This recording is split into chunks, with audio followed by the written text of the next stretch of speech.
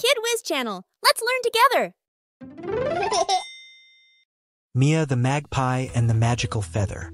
In a colorful forest, Mia the Magpie found a magical feather that could make endless food. Happy about her new power, Mia decided to be the giver, making extra food to share with her forest friends. All she needed to do was to tell the feather what food she wants, and her friends would have whatever they needed. The news about the giver Magpie spread, and animals were thankful for Mia's kindness and the yummy meals she shared. One very cold winter day, the animals could not find enough food and they were hungry. Mia used her feather to make endless food, so no one went without.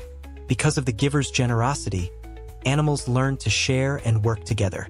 The forest became a harmonious place, thanks to Mia the giver and her commitment to helping all the animals.